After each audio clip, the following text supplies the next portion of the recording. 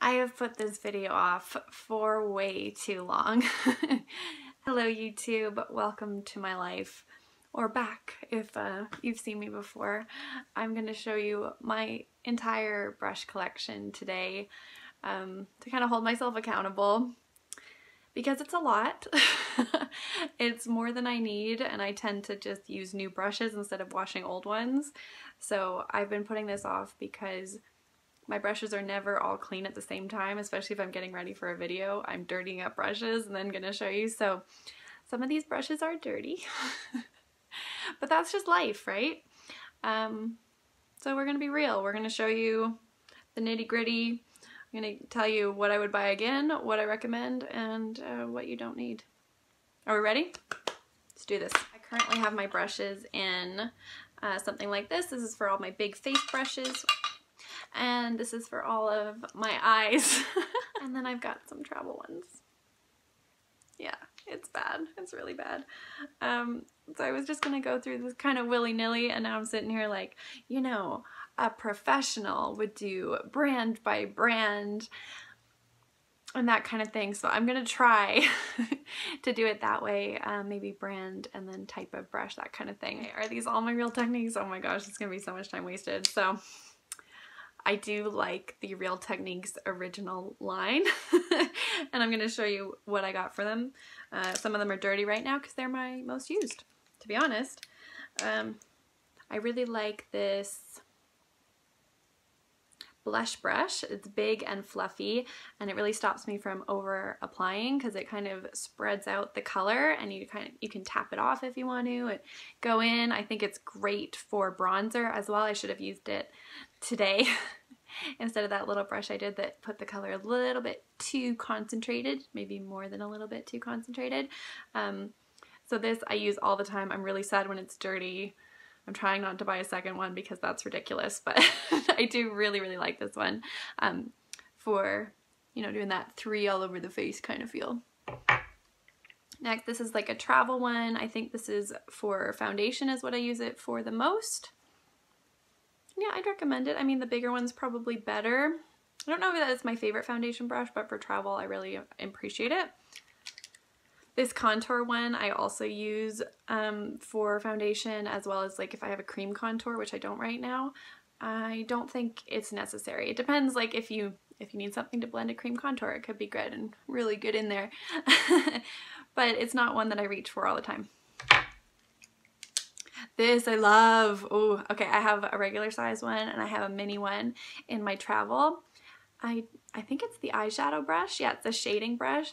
I use this, so I put on my concealer and then I blend it out with this because it's so fluffy and it just kind of diffuses it. So I need 2 of them. Sometimes I put it on with one of them and then I blend it with the other one. I really like that brush. This fan brush it's fine. I mean, fan brush is a fan brush is a fan brush to me. I actually have a cheaper one that I like better. Even though that one's kind of falling apart, but this one's just a little too skinny and a little too stiff for my liking. This is the larger version of the foundation brush. I actually like the mini better, or this is the all over face brush. It's okay, it's a little bit streaky. Again, it's okay. I wouldn't buy it again, but I don't regret purchasing it. This I really like. This is the setting brush, and I do like it for that. I like this for multiple reasons, and it's dirty with blush right now. I like it for setting the under eye. I like it for applying highlight sometimes. And I like it for kind of just doing a little bit of blush.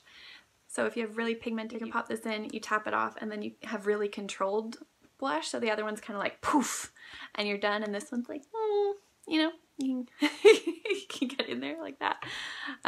Yeah, I really like the setting brush. This one, oh, I like it so much. I have 2 of them. That's actually good to know. Because I was always so sad the other one was dirty and I kept putting off washing it, and I have a second one, which I don't recommend. It's unnecessary. It's excessive. But I like it. I really like that one. I just like stippling brushes in general, so I do enjoy this one. Not for super pigmented. I actually think it's a bit dense for like a red blush or something. I would go in with the e.l.f. stipple brush instead. See, this one is like bigger and longer and floofier.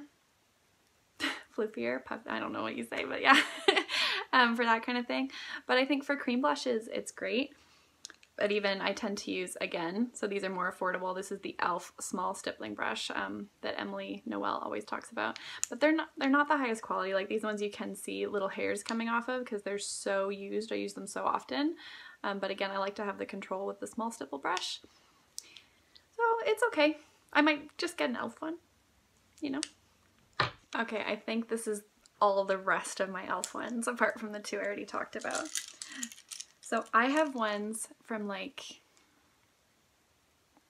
how long has e.l.f. been around for? I think 15 years ago? Is that right? Could that be right? Because when I was first starting out in makeup, e.l.f. was $1 for everything, and we always placed like really big orders. So I have duplicates of all these brushes, and they've held up really well for that long. Like I do wash these and I do use these. I think these are considered their lip defining brush from like their original line, and I don't use those for that at all. I use these for inner corner highlights because they're just so soft and small, and you just pop it right in here. Or if you do the brow bone, I don't really do that, but they'd be really good for that, or like right here, or like, you know, small detail work. So I still use those. I still love them. I have duplicates of all of these. This is so embarrassing. This, I was really into doing like a soft cat eye, and I still do this sometimes instead of a liner. This is the Professional Defining Eye Brush. So I just take it and I go like here and like here with a darker color. So I'll put like a light champagne all over the eye, and then I do that on the outside. Kind of give me that feline-esque but softer. And I don't know if that's a good look, but I can show you how to do it if you want. I think I've worn it in some videos, most notably my IKEA haul, so I don't know. Do I have 3 of these? This is why you should check before you do videos. No, it's more authentic this way. Okay, so these are the e.l.f. Professional Eyeshadow Brush. I don't use these often. These are like if you need to press down an eyeshadow, which I think most of us just go straight in with a blending brush if I'm not mistaken. So I used to use these all the time, and now they're good to have, I guess. Again, they've withstood the test of time, so that's pretty amazing. Now these are the newer, and I still mean years ago, but these are newer than the white ones. I don't even know what they call this. This is like the black e.l.f. brushes. This is the e.l.f. fan brush, which is the one I was saying I actually prefer to the Real Techniques one. I think these ones were $2, so they must be the fancier version. They're double the price. Oh my gosh. I think this is the perfect amount of like fluffiness to get a really, and it's soft. Like, do you see? Like it's super soft and supple to get a highlight on. That kind of thing. So if they make this, I do recommend it. I like it better than the Real Techniques one. I use it more often. This Terry Miyahira on YouTube recommended. She must have more space on her eyes than I do. I'm not the biggest fan of this. I think it's like a shading brush or something. Or is it a concealer brush that she just uses on the eye? Anyway, it's okay. I use it sometimes if I want to do one eyeshadow and be done with it. It's good to have. This one I use all the time because it's kind of like the Charlotte Tilbury one. I don't know if it actually is. I've never owned that one because it's made with real animal fur, I believe. Sorry, I'm playing with it. But it's kind of got like this tapered look to it, and I really like it. I use it for highlight. I use it for setting under the eye. I use it for contour. If I do contour, it's usually like a bronzer kind of in specific places. So yeah, this is the e.l.f. Blush Brush. I really like that one. I got the e.l.f. powder brush specifically for the ambient lighting powders because I didn't want to splurge for that brush that everyone said that you needed if you use them. So if I wanted it like really noticeable, like for their mood light and that sort of thing, I would use this, and you could just like perfect size for patting something on the cheeks like that. It's okay. I think I have like a concealer like this around here. Maybe I finally got rid of it. This is a foundation by the original e.l.f. line. I don't use this that often. It's not bad for like under the eye, or I was using this with Kjaer Weiss's cream foundation when I had that. So again, not bad. I think it was $1. So, and look, it's still hanging in strong. These are really old. I'm gonna say at least a decade, at least, which makes me sound old. I think this is my full like one brand, and then it's just going to be miscellaneous, because you know how we all end up with those weird ones that maybe came with a palette or maybe were on sale at one point or something. So this is my Sappho collection. This seems like too much, isn't it? Well, you know, use what you got. Oh, this actually isn't Sappho. How did you get in here? Anyway.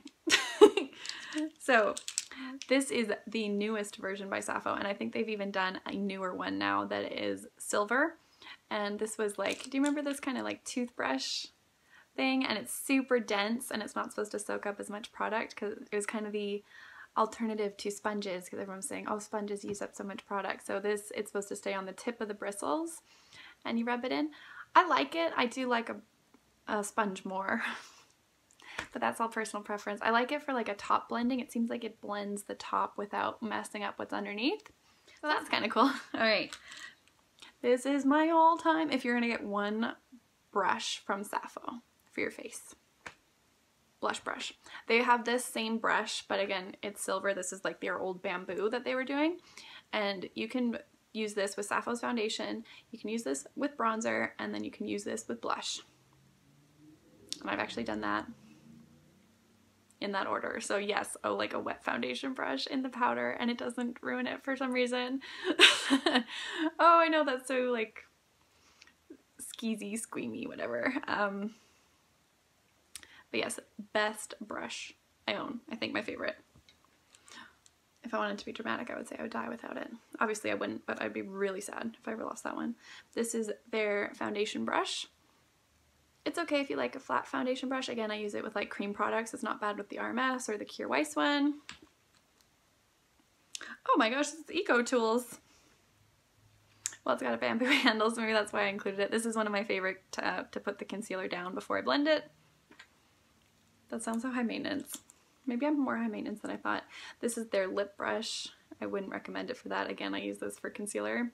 Spot concealing, sometimes under the eye, sometimes around the nose. It's a little bit smaller, if you can see there.